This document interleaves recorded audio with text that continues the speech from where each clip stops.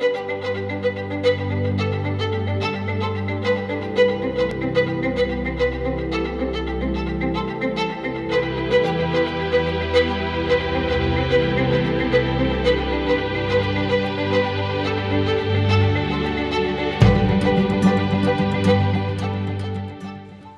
I'm excited to be here. So excited I brought my own cheering squad earlier. I think many of you met them. They're willing to travel too if you'd like to take them along with you. But no, it is for me such a pleasure and a privilege to be here representing McDonald's. And when we talk about McDonald's, we talk about the McDonald's system. And what we mean by that is we have an expression, the three-legged stool, because McDonald's is really the coming together of company employees, our franchisees, and our suppliers. And so I'm lucky tonight that we have representatives from all three of those groups here. And it's my privilege to represent the work that they're doing. I also want to acknowledge you met John, who is one of my board members, also Kathy Engelbert, Commissioner of the WNBA, who's also on our board. Want to acknowledge and thank them for being here as well.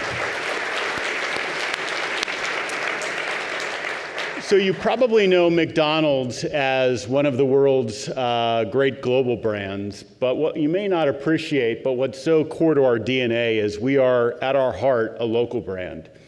And the genius of what Ray Kroc created when he created McDonald's was a business and a brand that was rooted in the local community. It was why he believed so passionately in franchisees owning our restaurants at the local level, because his insight was that that local connection was going to be far more powerful than trying to run a network of restaurants. What now is 40,000 restaurants with 2 million people across the world in our system. And so that idea of being rooted in the local community is core to who we are. And it's what allows us to do what I'm so proud to be up here and representing. And when you think about the ways that we show up in the local community, one of the things that we started years ago, McDonald's buys about $50 billion of goods and services annually across the world.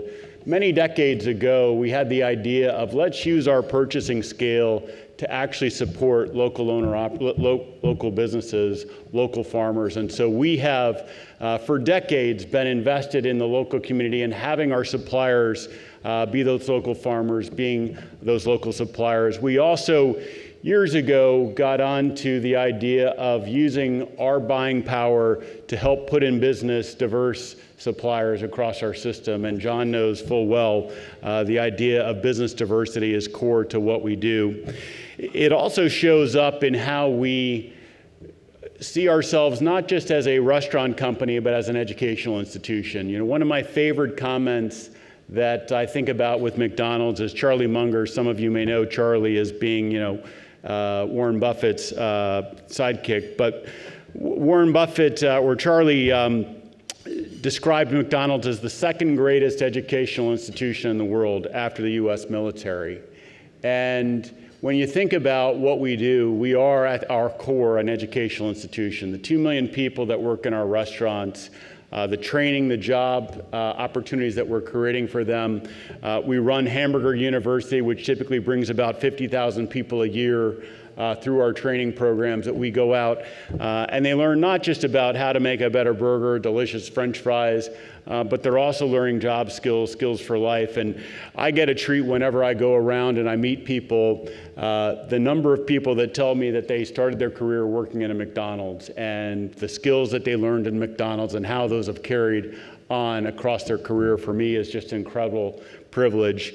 It also shows up in where McDonald's is able to do things at the local level that are difficult for other companies that don't have those roots. And for us, that was no more evident than it was during COVID, where we were doing things, our drive-thrus, for example, in many of our countries around the world, we were selling bread and milk and butter out of our drive-thru. We weren't selling burgers and French fries. We were selling core staples because we were accessible. The benefit of McDonald's is 80% of the population's within 5 miles of a McDonald's. And so using that as we can serve in our communities is incredibly powerful. It also shows up in how we do things with the Ronald McDonald House. We have 350 Ronald McDonald House charities around the world Last year, we hosted families with sick children in hospitals. And it was 2 million nights, 2 million free nights that we provided to parents with sick kids around the world.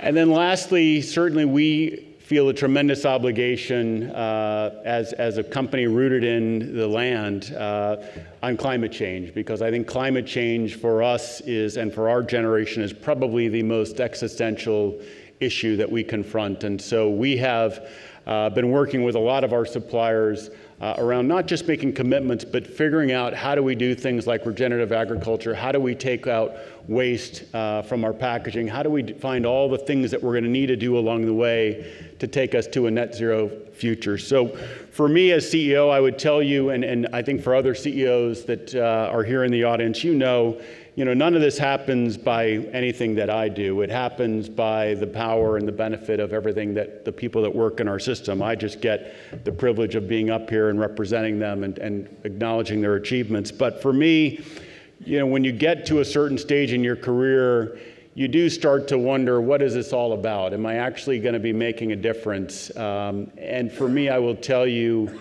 I have found my purpose at McDonald's. What we're doing at this company is extraordinary, and I am proud to be here to accept this award. So thank you very much.